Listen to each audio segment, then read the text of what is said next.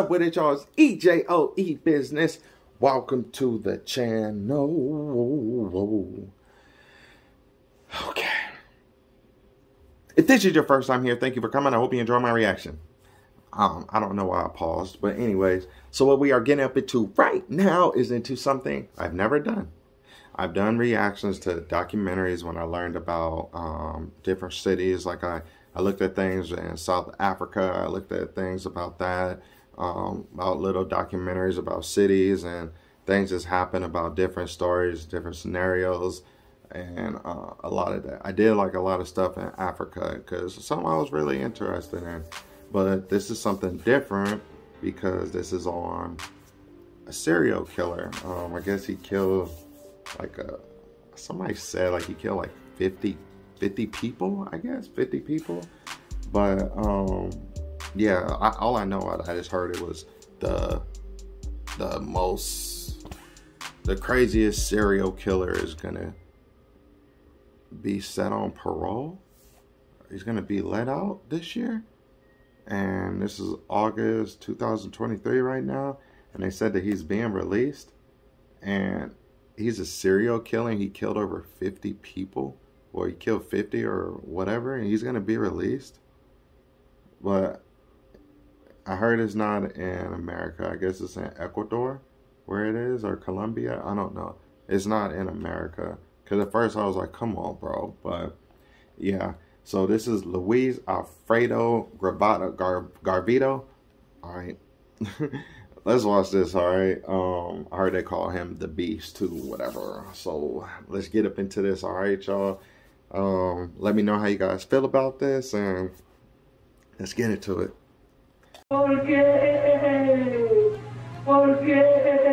Because? The case of Luis Garavito. Luis Garavito, or the Beast, as he was popularly called, is perhaps one of the most prolific serial killers in America. And the fact that his victims were actually all children is quite disheartening. What would make a person want to kill over 300 kids in such a vehement manner? What? Well, you are about to find out.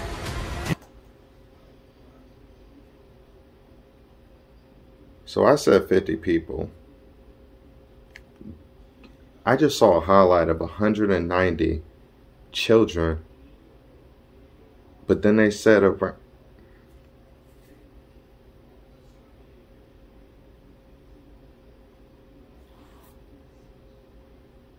Okay. So I'm literally about to watch something. I just feel like this is about to be hard to watch. Alright. Damn. In today's video, we'll be looking at the case of Luis Garavito. The second most prolific child killer. Seeing the pain and suffering of Luis Garavito. Luis Alfredo Garavito, known to the world. They enjoy seeing the pain and suffering of another person, but the pain is really just a tool. Childhood. Garavito Luis was born on the 25th of January, 1957, to parents Rosa Cubillos and Manuel Garavito, all of whom resided in Genova, Quindio. The first of 7 children, Luis was the first among his siblings to suffer at the hands of his father, Manuel.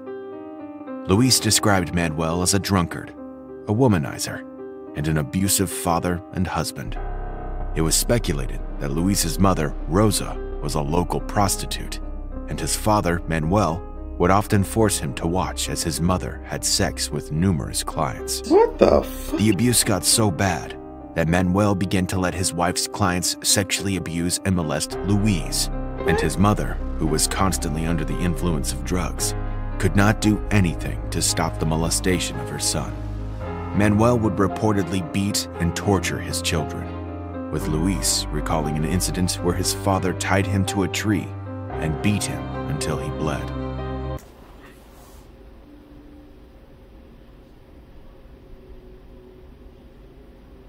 He had a fucked up childhood, I guess, and this motherfucker ended up doing... Oh, God.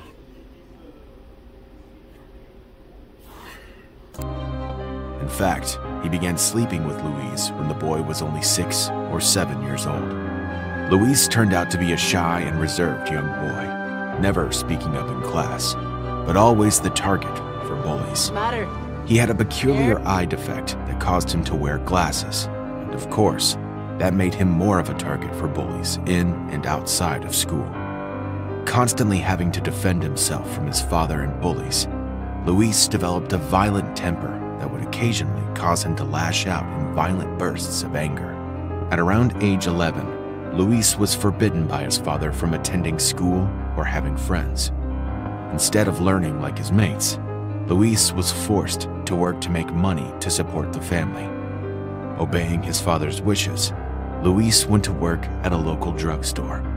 Unfortunately, this didn't work out well because the store owner ended up molesting young Louise on several occasions. What the fuck? The sexual abuse didn't end there for little Louise. On the contrary, it only got worse because a little later down the line, Louise would go on to be molested by a friend of his father who burnt him with candles. What the fuck, y'all?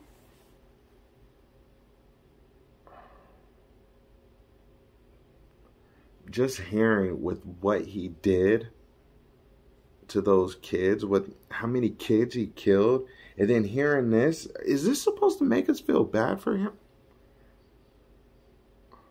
Fucked up, because you know what? As I'm listening to this, it's like I really feel bad for him. But then it's like I know what's going to end up happening.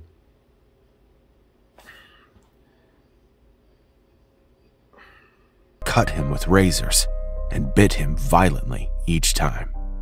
In the end, the molestation lasted from age 11 to 14. Following his experience with underage defilement, Louis soon found himself attracted to little children, so much so that he began to strip his little brothers naked and fondle them on the family farm. What? During this period, he would also be raped by a neighbor who beat him and played heterosexual pornography while sexually assaulting him. In no time, Louis became rebellious, and his sexual interests grew beyond his little siblings. So he began attempting to rape and molest little boys in his little town. But despite Louis's preference to mainly boys, his father denied the possibility of his son being gay, and this would ultimately cause the final rift between the father and son. Louis would later be kicked out of the house at 16, but not for attempting to rape little boys, but for simply being a rebellious son. His father, Manuel, found nothing wrong with his son trying to sexually assault little boys, as he felt it was his right to do so if there were no women around.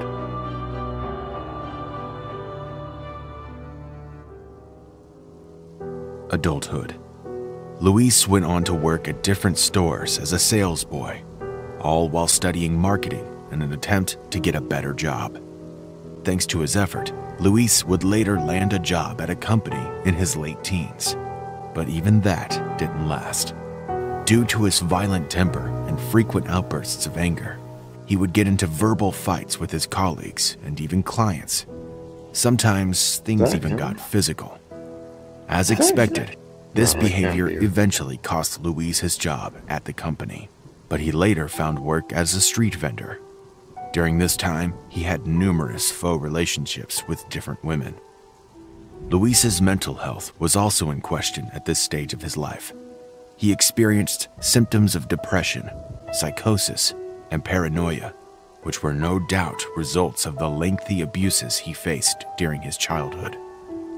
Louis's mental illness, coupled with his perverse sexual attraction to little children, led to a string of molestations that would soon ensue. Between the mid-70s and much of the 80s, Louis would sexually molest numerous children, with a large number of them being little boys. His pedophilic activities bred guilt, which worsened his depression when he attempted suicide. Following his suicide attempt, Louis spent several years in and out of mental institutions in Colombia. All right, I'm only stopping it real quick because I just said, is that him when they were showing that security footage? I'm tripping because yeah, this happened like over 40 years ago, I see. So yeah, obviously ain't no security footage like that. So I'm just saying that just in case some people watching this like, hey, dumbass, this happened a long time ago, you know. All right, anyways. But as you will soon see, this did nothing to curb his sexual and mental proclivities. Murders. Beginning in his early 20s, Luis would not only molest little children, but he would graduate to torturing them using the same heinous methods his abusers had used on him. He would normally write down the child's name in a ledger he kept and proceeded to pray for them before beginning to torture and rape them. Regardless of his reverence for the Bible and Christianity, Luis began to study Satanism and tarot reading. During the course of his study, he frequently visited psychics and cult practitioners.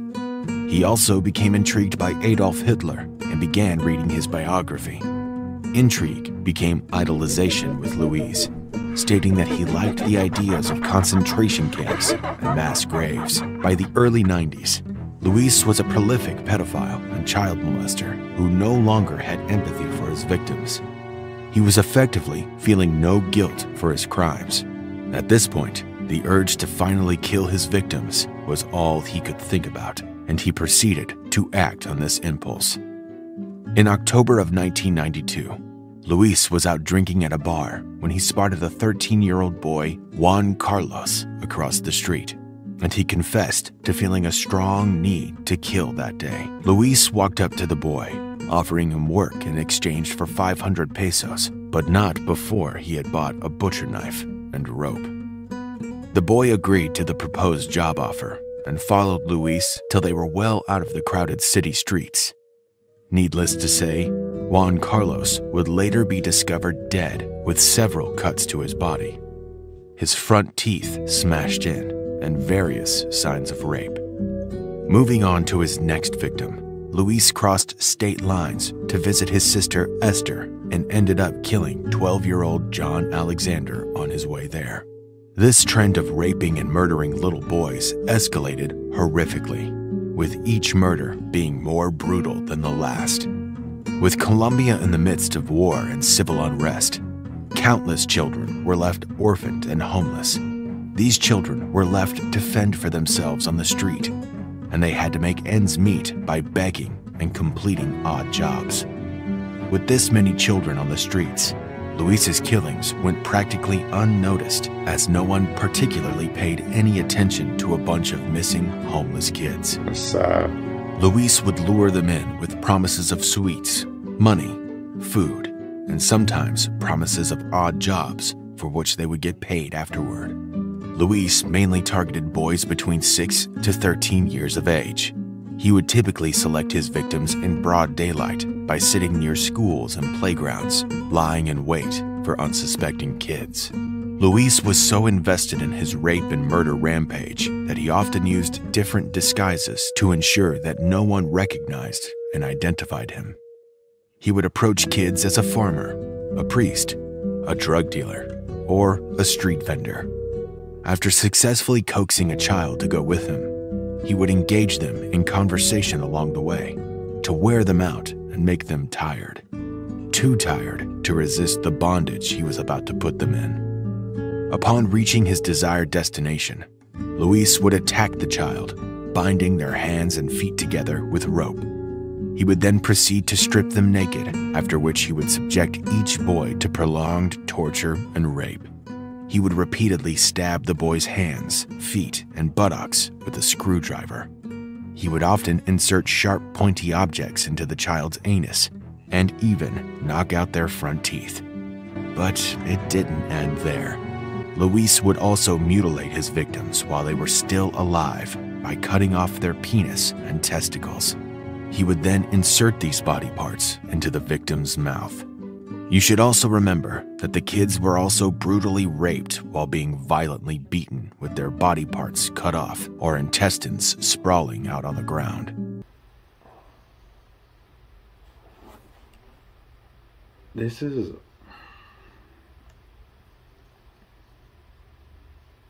I did not know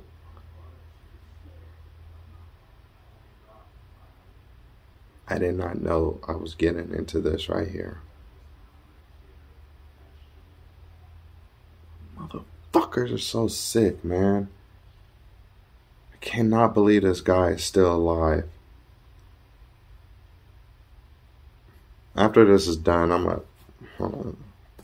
Luis would only climax after he had cut off the victim's head or slit their throat, a behavior he attributed to a pact he made with Satan.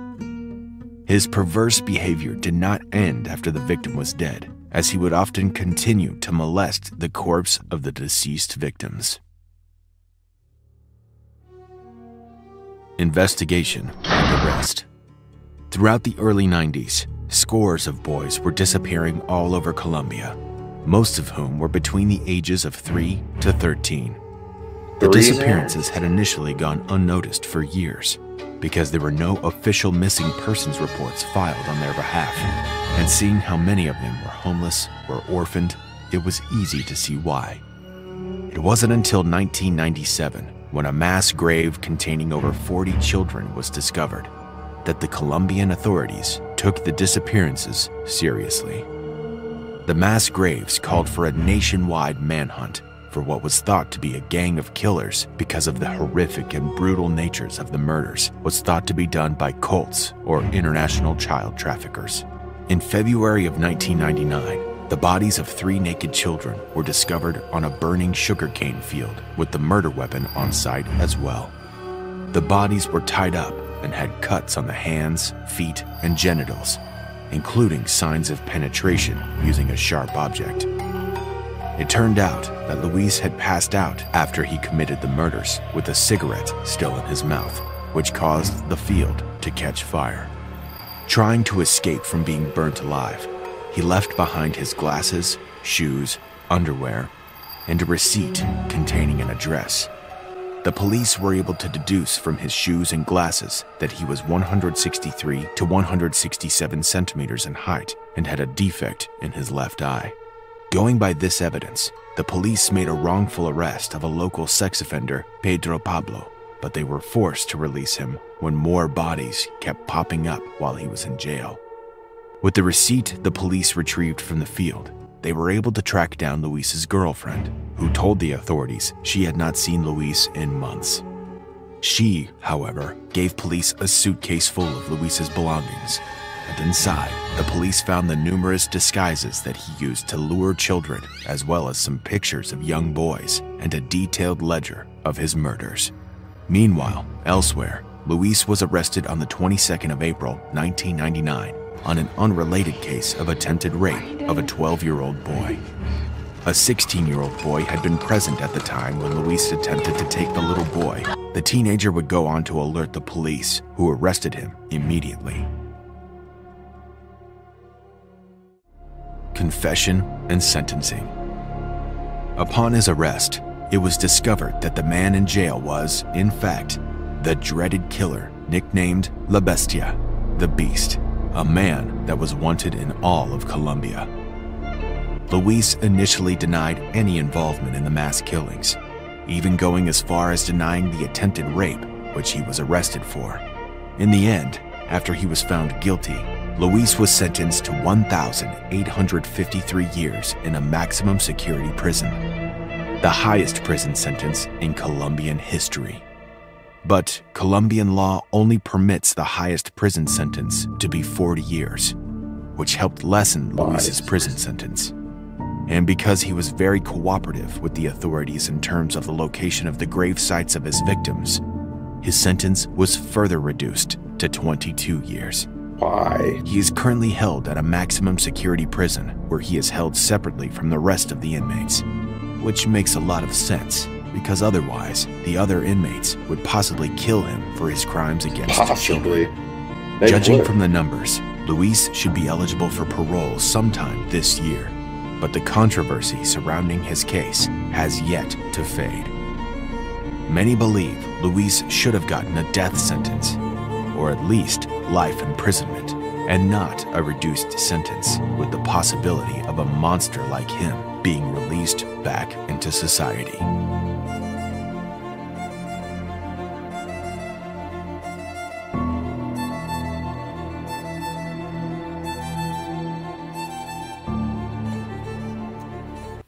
I didn't know what I was getting myself into. That was a hard watch.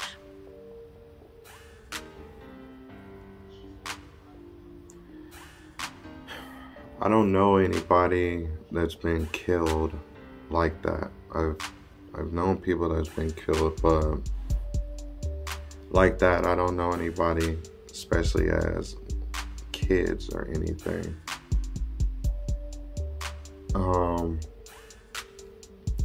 When I was younger, I used to think, back when the Boston bombings happened, I was just like, yeah, people need to be sentenced to death. And being in prison for life is a lot worse, because people, like, you want to die, basically you have that outlook like, all right, I'm gonna be in here for a while, but I'm gonna die. But obviously being in a max prison, you know what is it, like 1 hour a day free for life? That's way worse. But this guy is about to be, I cannot believe that was, I don't get this law, what happened with Colombia. I cannot believe they did that. I know Colombia is like, I think it's in the top 20 of the most dangerous countries. I think, if I'm right, I think I read that. I know child trafficking is big out there. Let me know how you guys feel about that. If you guys watched all of it and you got to this, thank you for getting here. I really appreciate it. Let me know how you guys feel about all that.